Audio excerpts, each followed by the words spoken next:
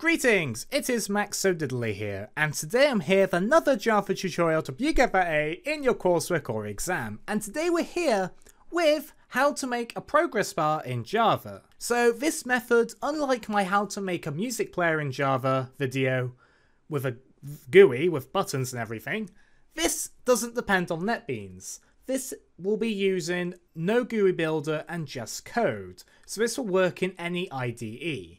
So let's get right into it. So what we're going to be doing is we're going to be making a loading bar, which will show the percentage and have like a little bar which fills up as you go up the counter.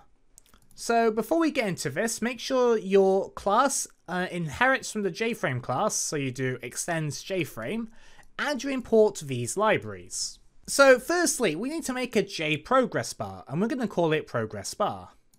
And then we're going to make a constructor method for our class. So make sure it's got the same name as this. A constructor method is essentially a method which is called when a class is initialized or created. Or an instance of it is, sorry. And inside our constructor, we're going to do progress bar equals new JProgressBar 0, and then we're going to put in a number. I'm going to do 1000 for the purpose of this tutorial. Essentially, these values, that's the starting value or the bottom value of the bar, and that's the top value of the bar. That's all it is.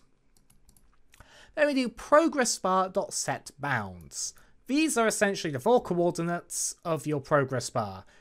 So when you're making a rectangle or a cube, you will have 4 coordinates which determine where each corner of the rectangle or cube is. That's what these coordinates do.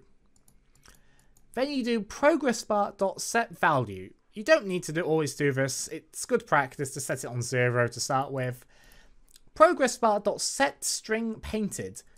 Do you want to show the percentage on the progress bar? If you do, cool, have true. If you don't, put false. Add progress bar. This just adds it to your JFrame. Set size is setting your JFrame size. Set layout, null. So now that we have that, let's have a function to test the progress bar.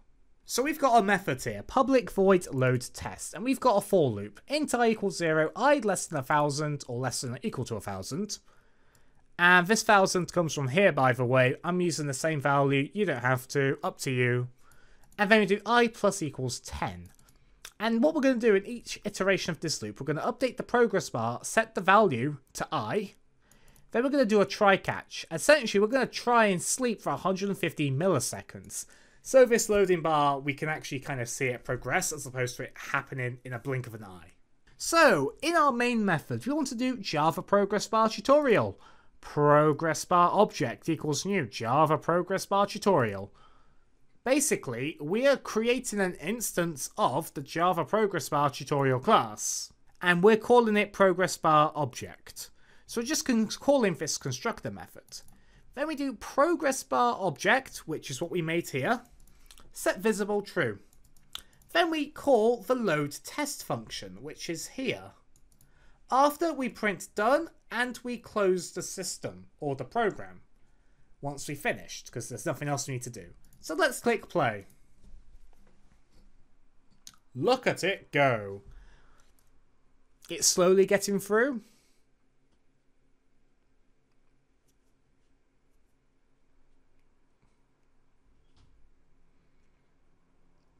And you can see it prints done and closes the program.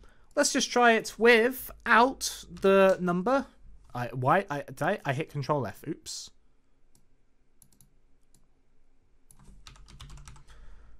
Let's click play. As you can see, it's working without the number.